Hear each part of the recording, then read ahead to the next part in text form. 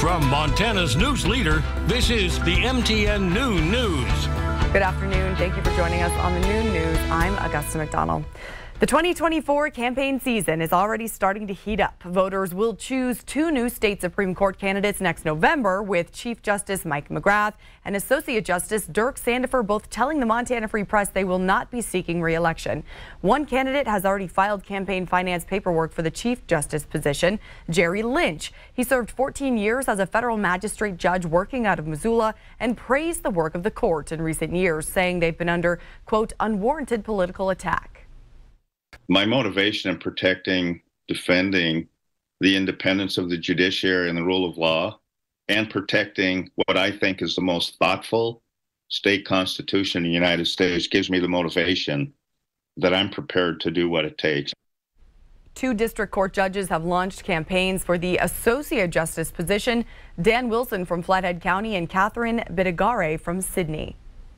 Common sense not only means that we should look at the law and interpret it without regard to what a special interest group might prefer that we find for a meeting, or even what our personal preferences might be, but merely to say what is there and not to seek to put what is not there. I feel lucky to live in a state that has adopted protections in its constitution for very important rights, and I think that I have demonstrated in my 21 years as a district court judge that I will look at issues fairly and impartially.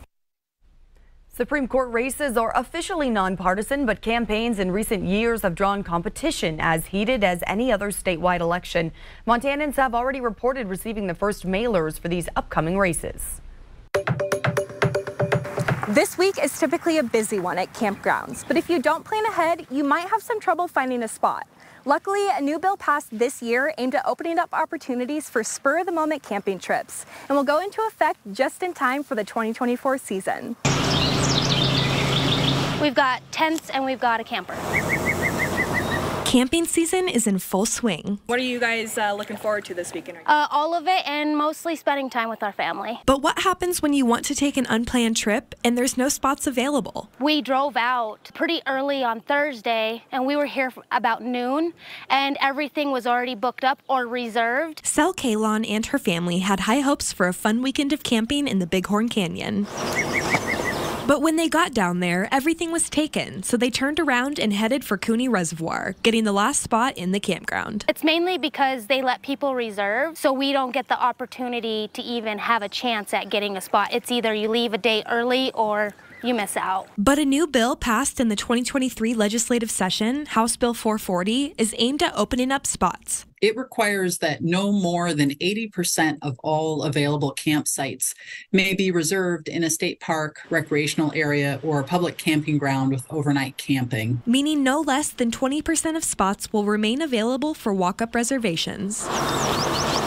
The bill applies to all locations with campgrounds that offer reservations and will go into effect in 2024. Just to try to create more opportunity for residents who might have last-minute plans to be able to go to a site, say on a Thursday afternoon, and find an available spot. Meaning families like the Kalons might have better luck when trying to find a vacant spot. This is the first time we got to camp in 3 years, so. Wow, so Yeah. you've tried past years, but you just haven't been able? No luck. Wow. They've always been either booked or, because we're the type of people where we don't really plan ahead, we just like to go, you know. At Cooney Reservoir, Kelsey Marison, MTN News. Top headlines around the state. Lewis and Clark County Sheriff and Coroner Leo Dutton identified the 58-year-old man who died at Hauser Lake on Sunday as Wayne Harris of Helena. Harris and his girlfriend were out test driving a jet ski and working on it. They did not have life jackets on, and at some point near the area of the causeway, Harris turned the jet ski sharply, causing the woman to fall into the water. Harris tried to help her back onto the jet ski, but he fell into the water as well. Rescue efforts were not able to reach him in time, and the official cause of his death is asphyxia due to drowning. A toxicology report is pending. And weather over the last 5 years has not been kind to ranchers. The extra moisture we've been talking about affects the quality of hay cattle feed ranchers were already paying a premium for because of drought a few years back. 3 years ago, it was so dry in this region, hay production was next to zero. The lack of supply has prices up 20%. Growers are trying to catch up, but until they do, you'll likely notice the cost of beef going up at the grocery store.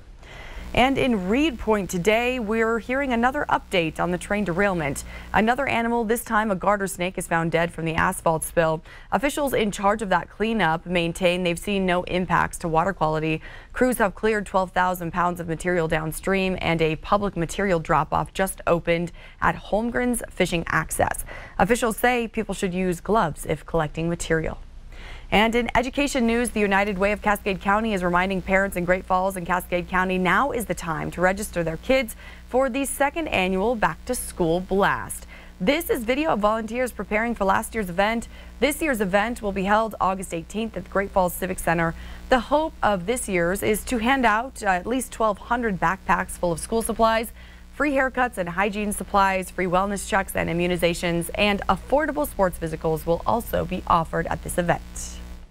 And that's a look at some of today's top stories.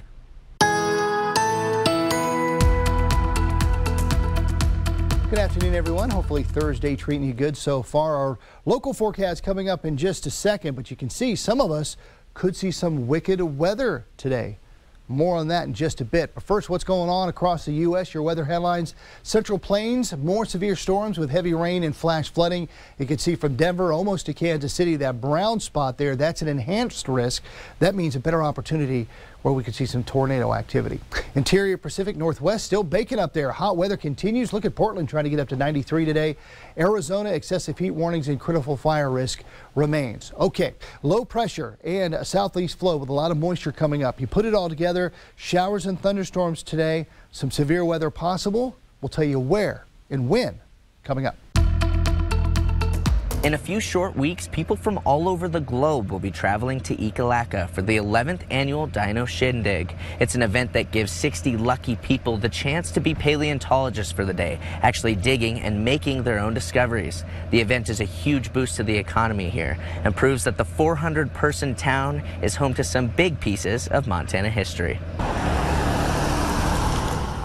In the southeastern Montana town of Ekalaka sits the Carter County Museum. Step inside and you get a first-hand view into history. Yeah, so everything that you see in here is within 100 miles of Ekalaka. These discoveries are why up to 1,000 visitors will be coming to town at the end of July when the annual Dino Shindig kicks off again. The Shindig was founded on the premise that we would like to share what is happening with the paleontological finds of the community with the community. Museum director Saber Moore helped arrange the first ever Shindig fresh out of college in 2013. That first experience and the reception of the community got her to stay. Immediately, Ekalaka was welcoming, very excited to have me there, and entrusted me with their history. This December will mark her 7th year as director. During her time, she's witnessed serious growth to the museum's infamous Dino Shindig, which brings people to nearby sites, allowing them to dig and make their own discoveries. It's really skyrocketed, and what's fantastic is seeing the community really get behind it and get excited about it. Usually it's me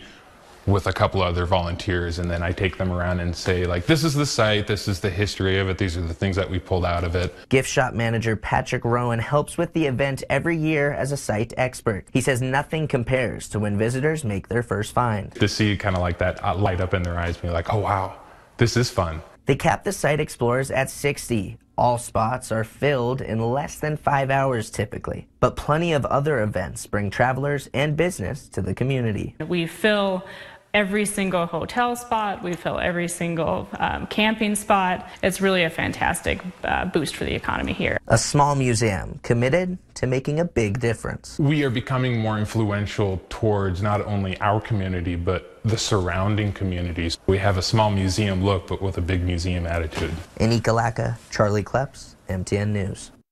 Up next, Miller's in with another check of today's weather, and Russell will have the latest ag news. Stay with us.